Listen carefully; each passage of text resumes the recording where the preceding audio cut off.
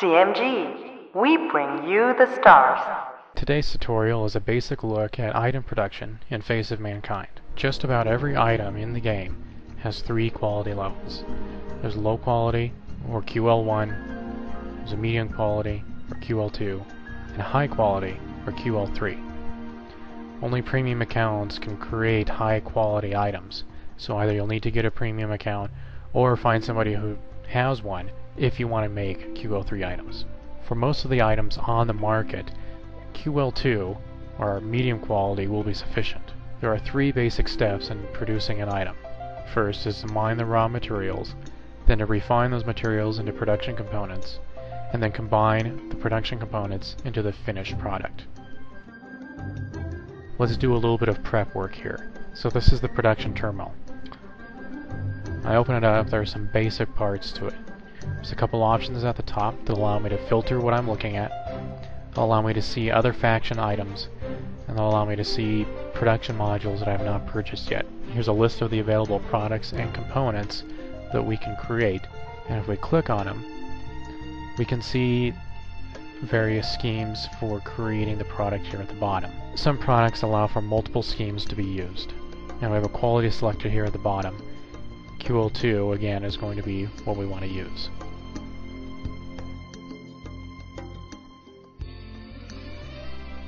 So why don't we make some pizza? First, that's a food.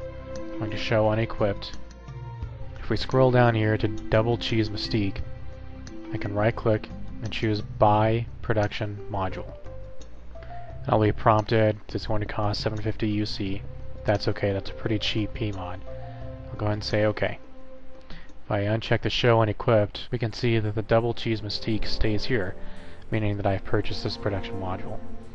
Let's look at some of the components. First, we need to get organic materials. We need 4 of them that are medium quality. We need 1 chemical, and we need 1 water. The organic materials and the water, those are raw materials, and they're available on Tokyo, where I'm standing. The chemicals, they're actually refined from chemical substances, and I can get the chemical substances on Paris. It might be a good idea to make some notes about where you can find certain materials, because different colonies offer different raw materials. So why don't I head over to Paris and get some chemical substances. So here's one of the mining terminals. When I open it up, it shows a list of the available raw materials that are at this colony, as well as my quality selector. Remember, we're doing quality 2. So I'm going to grab chemical substances.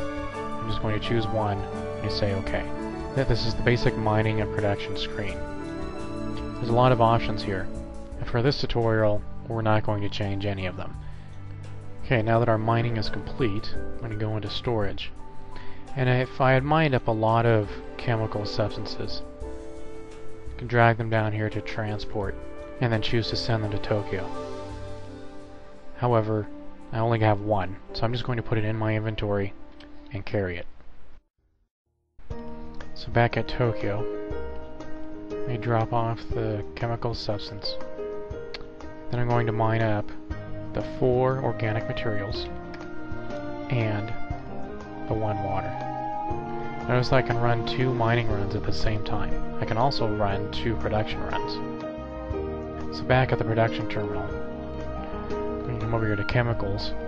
Again, quality level 2. I'm going to hit start production. I'm just going to do 1 of them. Here's the 1 chemical substance, and it's going to produce for me 2 chemicals.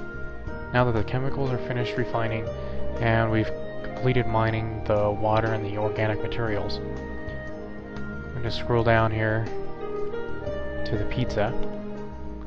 We're going to start that. Remember, this is the 3rd and final step. When we're done, we're going to have 10 pizzas. When I look in my storage, I can see here that I have 10 pizzas. So to summarize, we went through the 3 steps. We mined a raw material, we refined one of the materials into a production component, and then we combined all of them into the pizza. After viewing this tutorial, you should have a basic understanding of how to produce items in Face of Mankind. There's a lot more things that influence production in this game as well, but I'm going to save those for an advanced tutorial.